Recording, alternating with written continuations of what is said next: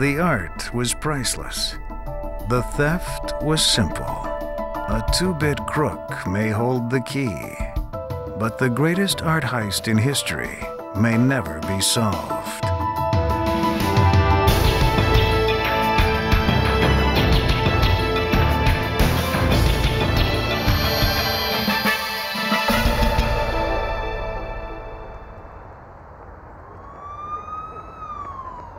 St. Patrick's Day weekend, 1990. In a city like Boston, the holiday provides every excuse for a proper binge. Happy St. Patty's Day.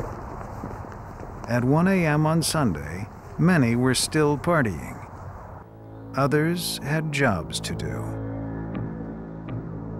Inside the Isabella Stewart Gardner Museum, two art students, moonlighting as security guards for $6.85 an hour, had the place to themselves.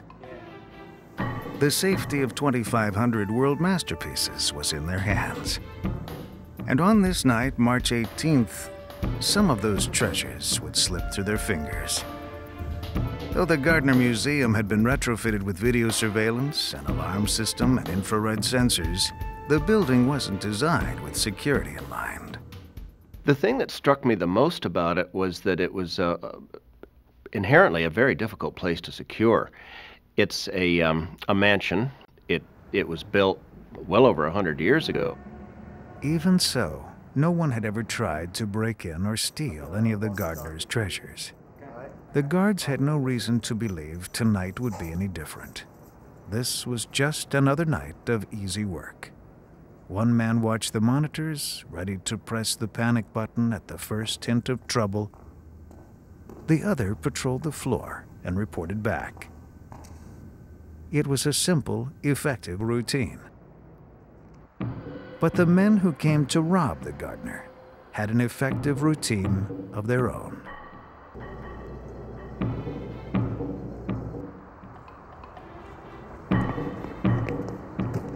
Open the door, Boston PD!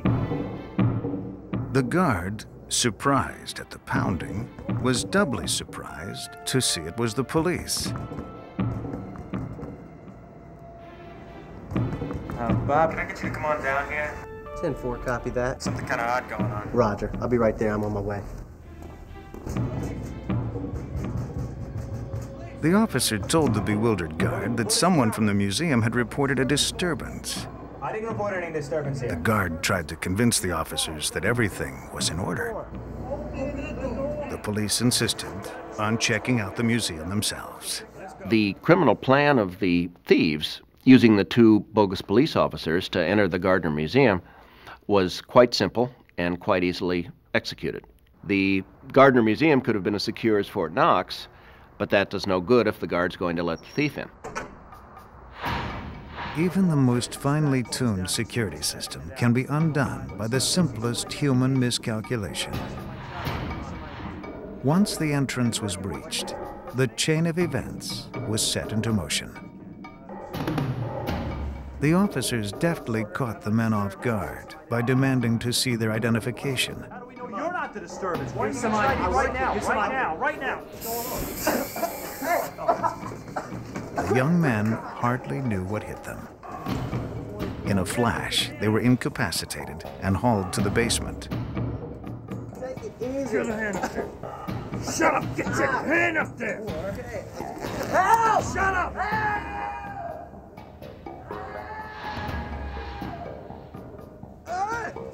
The guard, lured from his post, had had no time to press the panic button. No alarm had been tripped. The intruders must have known about the surveillance system because they quickly put it out of commission. They turned the cameras to face the wall and dismantled the printer that recorded activity from the sensors in every room. It was well planned. They knew how many guards were on duty. They knew where the videotape machine was and to take the tape. The Isabella Stewart Gardner Museum was now under their complete control. It was just after 2. The dangerous part was over. No one knew the intruders were in the museum, and the morning guard wasn't due until 7. That gave them hours to perform their illicit task. As bold as the thieves were, they didn't make the most of their opportunity. They had the whole museum to themselves in the dark of night. They could have pulled a truck up and removed $1 billion worth of art, and instead they took a few valuable things and left behind an extraordinarily valuable assortment of paintings that, fortunately, are still there. Despite their expertise at breaking in, they seemed somewhat at a loss for which pieces to take or how to take them. Rembrandt's only seascape, Storm on the Sea of Galilee, was sliced out of its frame with a dull knife. The same fate awaited Rembrandt's Lady and Gentleman in Black. They also took a painting by Vermeer. In their assault of the gardener, they helped themselves to a small self-portrait of Rembrandt and some less valuable works, including a 3,000-year-old Chinese vessel and the finial from a Napoleonic battle flag. There seemed no rhyme or reason behind the choices they made. The sensors in each room indicated they'd spent 2 hours moving about the museum. Given that amount of time, the devastation of the paintings was all the more senseless. Although it's considered by many people the art crime of the century, and in terms of value and in terms of sort of impact it is, if you look at the details of it, it was also a botched crime. It was a crime in which a lot of good works of art that were there for the taking were missed, and artwork that was taken was cut from its frames, which is obviously not something you want to do with irreplaceable Rembrandts. The thieves' behavior suggested they weren't acting alone. What I suspect from that is that the robbers were recruited as robbers.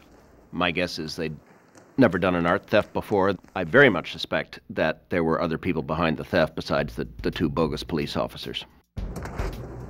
When it was over, the thieves made off with 13 objects, estimated worth $200 to $300 million.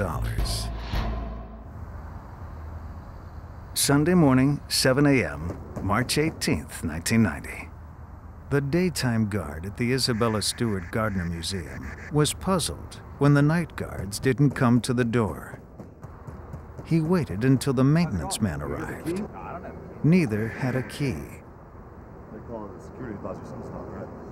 They knew something wasn't right. Where were the guards?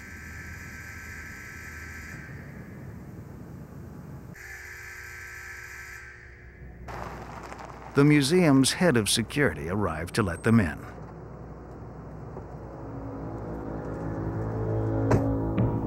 His quick inspection of the rooms revealed no guards, missing artwork, and big trouble.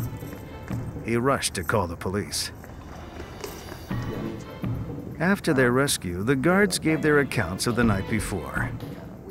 But it all happened too fast. Their descriptions of the thieves were hopelessly sketchy. Police sought better clues elsewhere in the museum. The thieves had been sloppy in removing the art. Detectives hoped they had been careless enough to leave a fingerprint or more. But no traces of their identities remained. Investigators would have to widen the search.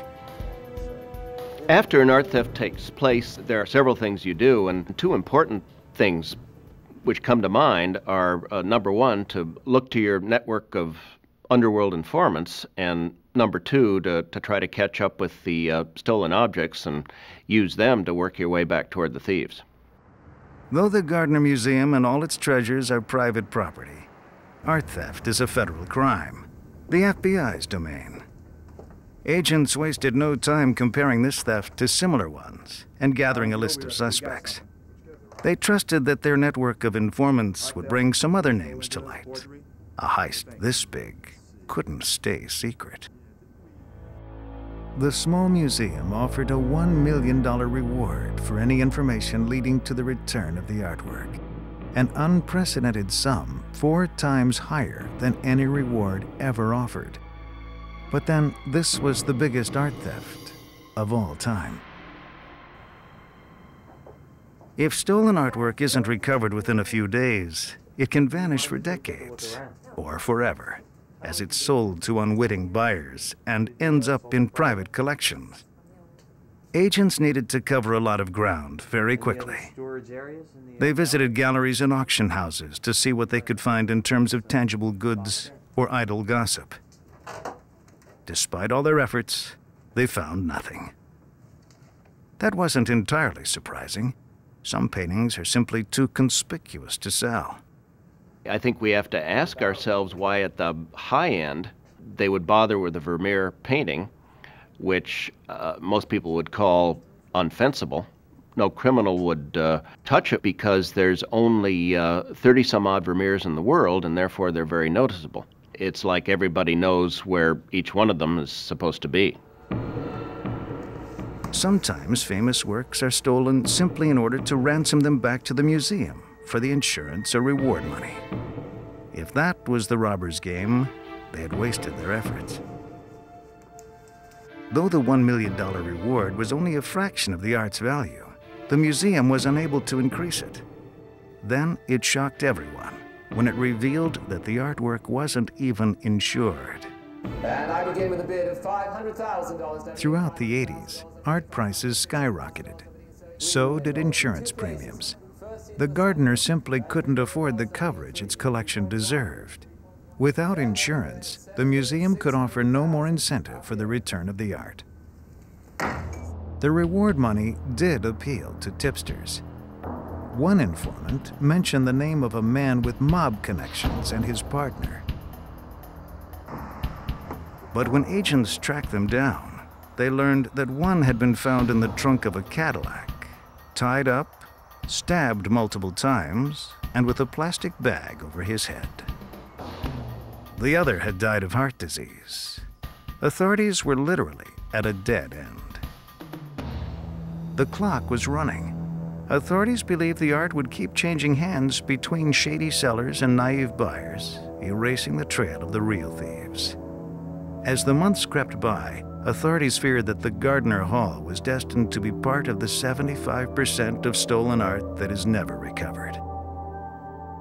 Then, 7 years after the crime in 1997, the FBI convinced the museum's supporters to pool their resources, enabling the desperate Gardner Museum to increase the reward from $1 million to $5 million.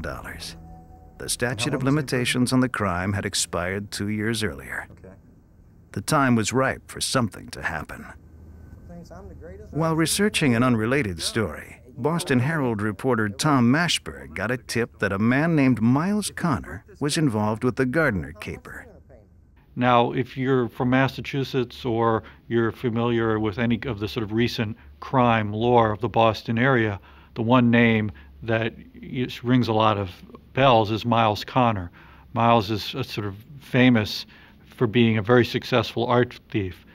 Well, I guess he's not that successful because he spent a lot of time in jail.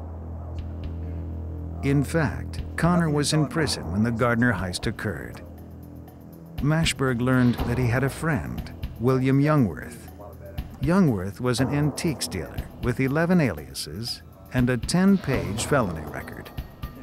He was under investigation by the FBI for firearms and drug charges. Youngworth also had in his possession a museum piece that authorities knew Connor had stolen years earlier. Mashberg started writing about Youngworth's connection to Connor and possibly to the Gardner crime. Youngworth wasn't happy about it. Well, after 2 or 3 articles appeared in which we really put some pressure on him and caused him a lot of sort of discomfort by putting his name out in the public arena, he called me up directly at the paper and yelled at me and told me to stop writing all these lies about him. But as they talked, Youngworth must have realized that the press, and especially Mashberg, could be his greatest ally. On August 18, 1997, Mashberg received an anonymous call asking him to meet a stranger in the middle of the night. Mashberg knew this had something to do with Youngworth and the art. So I met that person, and we took a long, circuitous drive through a dark warehouse district, somewhere within an hour's drive of Boston. Youngworth had said he could broker the return of the artwork in exchange for the reward money and immunity from prosecution.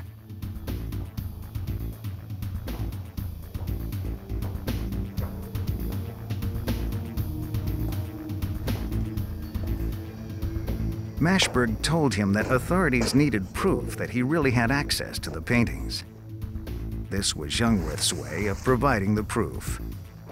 He arranged for Mashberg to see Rembrandt's Storm on the Sea of Galilee.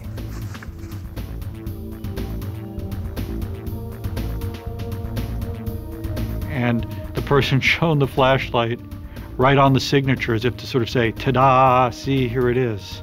The signature Rembrandt that proves that we have the art. That's it. When do we get to see it? And I only got to look at it for about 30 seconds. Show's over.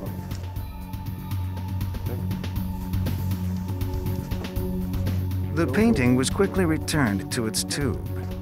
Mashberg was escorted out of the warehouse and into a waiting cab. He agreed to sit on the story for 10 days until the paintings could be moved elsewhere.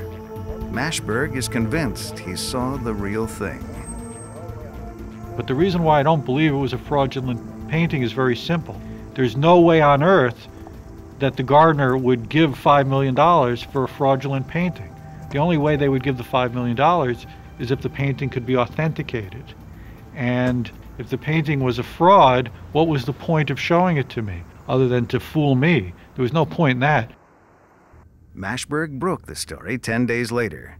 He wrote that Youngworth could broker the return of the art in exchange for the $5 million reward, his own immunity, and Connor's early release from prison. Deals like that were becoming Miles Connor's trademark. It wouldn't be the first time Connor used stolen art to buy his freedom. In 1975, he brokered the return of a Rembrandt stolen from the Boston Museum of Fine Arts years earlier. It occurred to him that he might be able to leverage himself out of this problem with the law and get himself less jail time if he could be responsible for helping return a piece of stolen art. Well, of course, he stole the art first and then returned it, which is not exactly what I suppose the authorities have in mind. And in exchange for the return of the painting, he was given a far shorter sentence.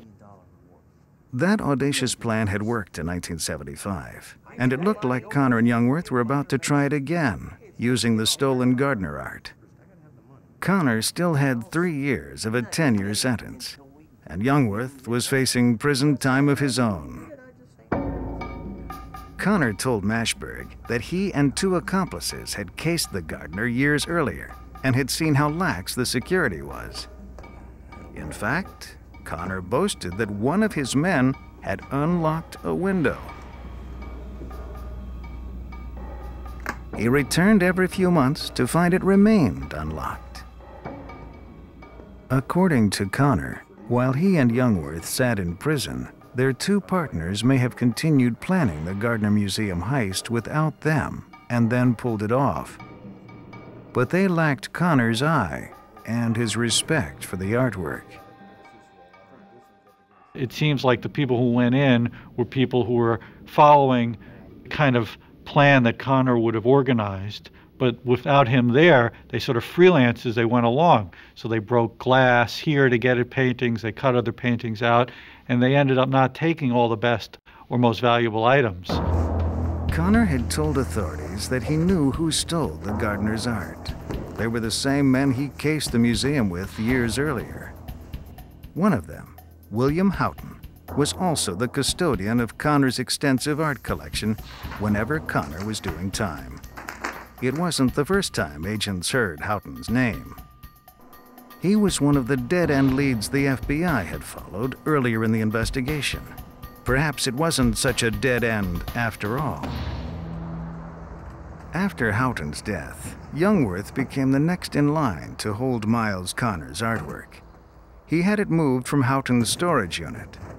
Connor alleged that Youngworth unintentionally picked up some of Houghton's plunder at the same time. The Gardner art was among it. That would explain how it fell innocently into Youngworth's hands. In their minds, that entitled them to the reward, since they were willing to help recover it. To the FBI, Connor and Youngworth's plan sounded like extortion. One flashlit peek by a newspaper reporter was hardly enough to motivate stroking a $5 million check and springing two felons. Come on, I didn't really get to see it. There would be no immunity granted until Connor and Youngworth could prove they had the real thing and prove they weren't directly responsible for stealing it. The case of the missing Gardner masterpieces was at a stalemate. Connor refused to provide any more information, and Youngworth wouldn't talk unless he and Connor were granted immunity. The FBI refused unless the two could prove they could get the art. In October 1997, that proof arrived in Tom Mashberg's office. A small quantity of paint chips and some photographs of the stolen Rembrandts. The negatives were scrutinized. The Herald's photo lab determined that they weren't doctored. The FBI agreed, but said they were photos of reproductions, not the real paintings. The paint chips were sent to a forgery expert for verification. So he looked at the paint chips and he said that there was no way on earth they could be anything but from the era of Rembrandt, which is to say that they were paint chips from the 1600s from a specific region in the Netherlands where Rembrandt, Vermeer, and some of the other Dutch masters got their paint and painted their works. So that was a very good indication that the paint chips were authentic. Connor and Youngworth hoped this would be proof enough. It wasn't. When the FBI tested the chips, they determined that they didn't match the ones left at the scene of the crime. Agents had no way to test them against the missing Vermeer, which they may actually have been from. The case was back to square one.